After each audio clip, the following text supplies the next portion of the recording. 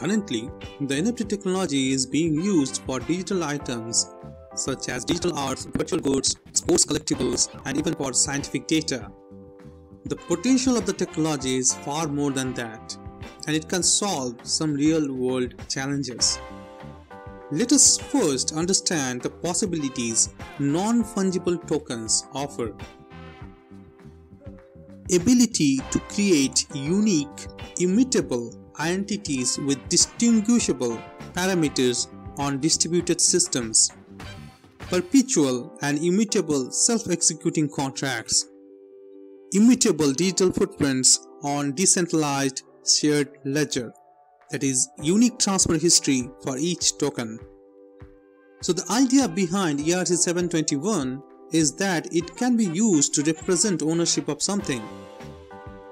While the legality of ownership claims using NFT is still obscure, the authors of ERC 721 envisaged that NFTs can be used to represent ownership of physical assets such as houses, virtual collectibles such as digital arts, and even negative value assets such as loans. Depending on how the regulatory environment and technology matures, NFTs may grow beyond digital assets and can be used to track real-world ownerships and liabilities. But proof of ownership is not the only benefit that NFTs can offer. Another major advantage NFTs offer is tracking of ownership changes. As transactions of NFTs are on blockchains, NFTs leave immutable digital footprints in shared ledgers. The digital footprints is accessible and auditable by anyone. So let us talk about some potential use cases. First, real estate. Consider the complicated world of real estate, mired with frauds and illicit transactions. The real estate industry faces various challenges such as fake ownership, disputed ownership history, reversal of contracts, and deliberate project delays. NFTs can make the ownership history openly accessible to anyone, increasing trust in the industry. Another use case of NFT in real estate can be the issuance of NFTs by real estate developers at the time of booking, with contractual terms locked in the smart contracts, automating various actions in the case of contract breach. Another area that NFTs can be used is fractional ownership. Recent trends in NFT may lead to complete reform of fractional ownership. A protocol, Fractional, allows users to fractionalize NFTs into smaller tokens and use them for multiple purposes, including in DeFi platforms.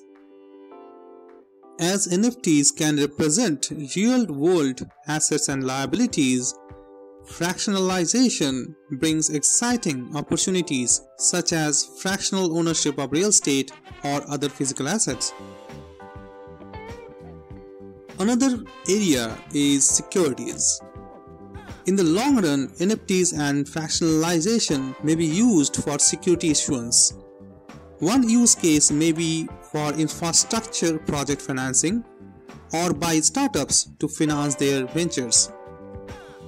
Remember that NFTs can be used to represent ownership of liabilities as well. An interesting use case for NFTs can be tokenizing liabilities such as mortgages and then use DeFi to securitize them to create new asset classes. Apart from these, NFTs can completely change identity verification. Passports, driving licenses, and tax identities can be issued as NFTs on blockchains and then accessed decentrally for verification purposes. A move towards this direction came from WiseKey, who announced the use of NFTs for digital identity verification of valuable objects. Another area is vehicle and equipment registration. Current vehicle and equipment registration processes are heavily reliant on centralized databases. This leads to limited interoperability limited accessibility, duplications, and frauds. Registration of vehicles and equipment on NFTs may enable universal accessibility and verifiability. This can also make tracking ownership changes much easier. There is no doubt that NFTs offer significant potential to drastically disrupt various industries. The major impediment is how regulators react to the adoption of NFTs and how effectively the NFT ventures can accommodate existing regulations in their systems. With this is Sam Ghosh. Bye-bye.